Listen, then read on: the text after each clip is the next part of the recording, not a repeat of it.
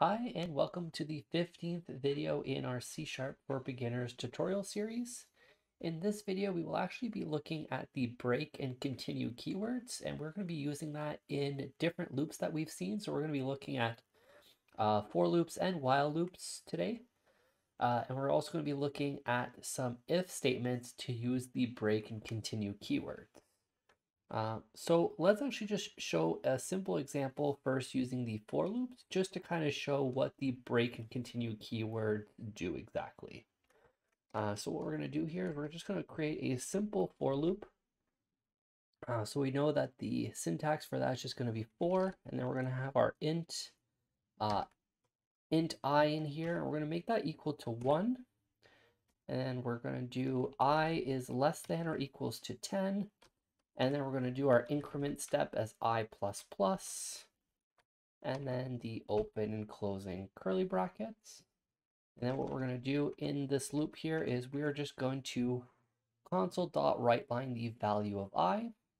So in here, we will now get actually that it prints the values from 1 to 10. So now we're going to be taking a look at the break and continue keywords. So we've kind of already seen break with our switch statements, and we exit out of our switch statement afterwards. Let's see what the break statement does inside of a for loop if we have a decision statement here, or an if statement. So let's say if let's wrap these in parentheses. So I plus 5 equals 10. So if I plus 5 is equal to 10, what we're going to do here is we're actually just going to break. And now if we actually run this here, we will actually see that we get 1, 2, 3, 4, 5, and then it stops. Now, why does this actually happen? So if we actually just walk through the code here, so if we have our for loop, we have our value equals 1, it's less than 10, we go through it, it writes 1 to the console, it checks if 1 plus 5 equals 10, it doesn't, so we keep going. 2 writes 2 to the console, 2 plus 5 equals 7, so it does not equal 10, and then once we hit 5, we're going to write 5 to the console, and then we're going to say if 5 plus 5 is equal to 10, which it is, we actually hit this break statement, and this will actually break us out of our loop. So that's actually what this does. Now, let's say if we actually did continue here instead of a break. Now, let's see what happens here.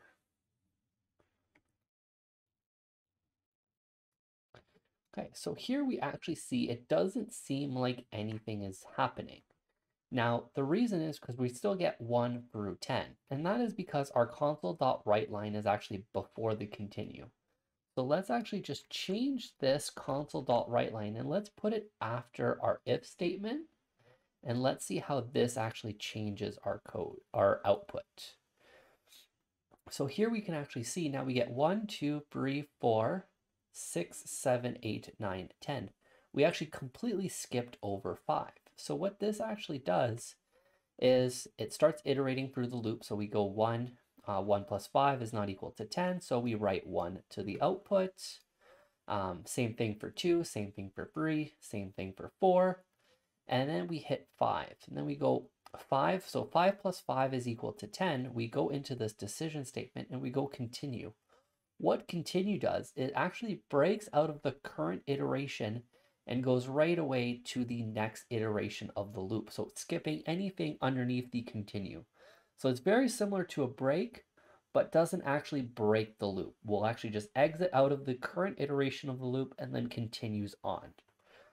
So this is where if you ever wanted to skip some sort of, let's say you had a for loop, but you only wanted to maybe skip all the ones that were even, you can have a decision statement of if it's even, then just continue, don't do anything with it, or if they're odd, or if there's a specific number that you just don't want to do anything to, you can simply do a continue, and then it'll just continue on, skipping that number.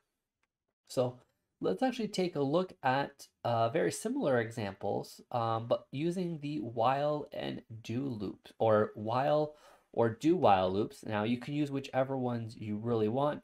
We're going to be looking at while loops, but definitely these do pretty much the exact same thing with do while loops. Again, that major difference is the do while loops will always execute at least once, whereas the while loops check the conditions before. But in our situation, actually, based on what we're doing, that condition should always kind of be hit beforehand. So let's actually go ahead and let's take a look and see what we can do here. So what we're going to do is we're going to do a while true loop. So this is actually probably not super recommended. I always try to avoid having infinite loops. So I'm going to be coding this example with the break and continues. And then I'm actually going to be removing the break out of here and showing you how I would probably code this in a real life situation, just to avoid a infinite loop possibility. So when we have this while true, so we know that this will always run here. So what we're going to do is we're also going to create a string called inString. And what we're going to do is we're going to do some sort of like menu operation, kind of what we've seen in the past. So let's do inString is going to be equal to console.readLine. So we're going to be reading in a line here, and then we're going to say if inString dot to lower, so we're always checking for the lowercase since it is case sensitive, equals to let's say print, and let's do that, and then we're going to say else if in string to lower equals skip, and then let's go ahead and let's do another else if in string dot to lower equals exit, and let's do one more, and let's do an else here. All right, so we have our if else operation. So what we're going to do here is we're going to give the ability for the user to either enter print, skip, or exit. Print will print the current number of iteration that we are at. Skip will just completely skip that iteration and move on to the next one. Exit will just break out of the loop. So what we actually need here is we just need our counter here. So we're just going to initialize our counter at 0. So while true, so we are going to prompt the user to either enter print or skip. We should actually probably put that in there right off the bat. So let's just do console.writeLine, enter print, skip, or exit. All right, and then if we are saying print, what we want to do is we want to do a console.writeLine, and we want to write out the value of counter. If we are skipping, what we want to do is we want to do a continue. And if the word is exit, what we want to do is break. And if it's else, we're just going to do a console.writeLine, and we're just going to write invalid entry, incrementing counter. All right, and what we are going to do here is we're going to do counter plus plus. Now right here, I already know that there will be a problem here, but let's actually just run this code as is. All right, so we can do print, skip, or exit. So let's do print right away. So we are at the entry 0, as we know, because we're starting our loop at 0. Now if I do print again, we're at 1, 2. Now if I hit skip and I do print, we're going to be at 3.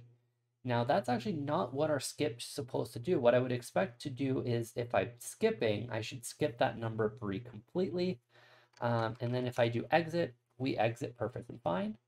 So the reason being is we have our increment all the way down here, but we have our continue here. So if we hit that skip, we actually never increment. So what we need to do is we need to put that increment also right before the continue. So this way, if someone chooses the word skip, it'll increment that counter. So let's take a look at this once more here.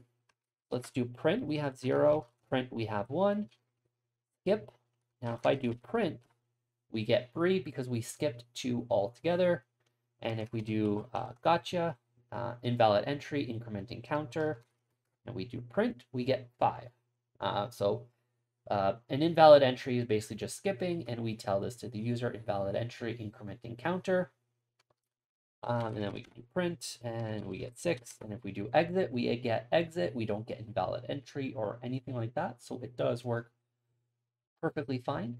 Now, the only thing about this is it is really not recommended to use infinite loops. It does make the code a little bit harder to read sometimes, or harder to really know how do we get out of that loop without going into the code. And if this is hundreds or thousands of line long, it would be very hard to find out how we actually exit out of this loop.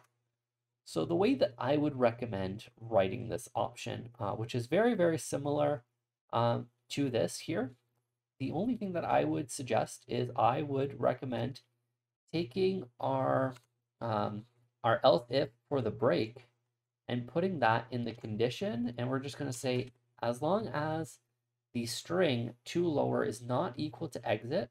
Now, in order to actually have this working properly, of course, we do need to take our input from the user before we even hit that loop. So let's do that there. So we actually won't, and let's make sure that we are prompting the user for the read line here. All right, and we already know that we don't need this else if because we have this exit here.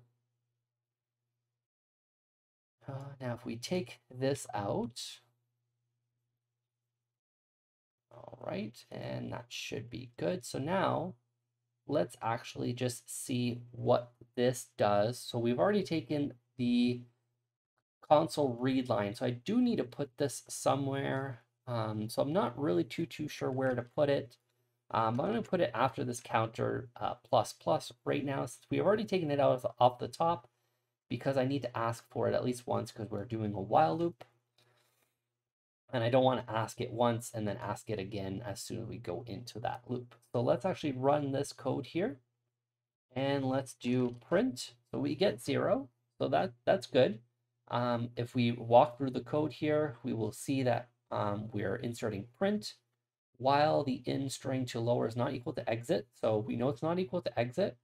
It's equal to print. So we're going to write down our counter. And then we've incremented our counter. And now we are prompting once again the user. So if we do print again, we are going to get 1. Now, if I actually do skip here, now you're going to see it is completely locked up. I cannot do anything on the screen, and that is because we are now stuck in an infinite loop here.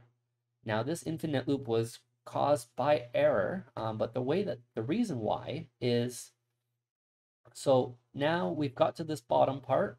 We said we're going to be equal to skip. So the while loop triggers, it's not equal to exit, so we are inside here.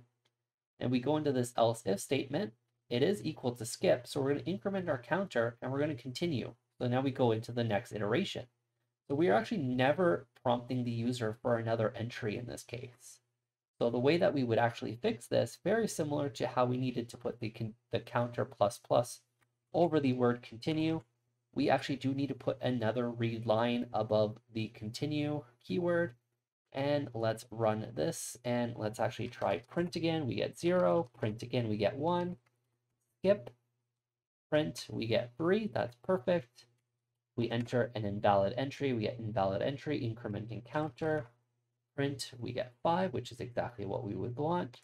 And if we do exit, once again, although exit is not a valid entry in here, technically we would print out invalid entry, incrementing counter. Because we're reading the line at the end here, right away we are checking if that line is equal to exit. If it is, and then we're just exiting out of that while loop without needing the keyword for break. So there are a lot of situations where you might not actually need that break keyword. The continue keyword is very useful, especially if you don't want to run certain iterations. So that is just something to keep in mind. Now, of course, this example, you probably don't really need the continue keyword. We could have just put everything into different else, the if statements, just increment the counter in this first if statement after we print it out. And then we can ask for the read line at the end. And then this one, we could have just incremented the counter and then it would have still done the read line at the end. It is really based on the situations that you would need breaking continues, but they are very useful keywords to at least know about and to be able to use in your loops to skip iterations or break out of loops in case of certain conditions or inputs. So I hope that helped you guys for the break and continue keywords.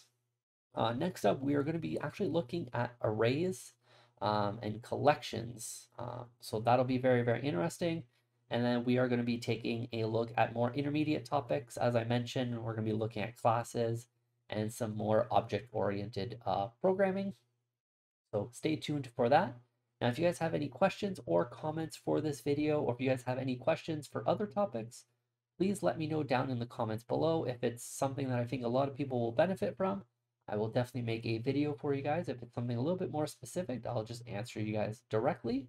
Make sure you hit that subscribe button, hit that like button, and make sure you also hit that notification bell to be notified when the next video comes out. And I will see you guys on the next video.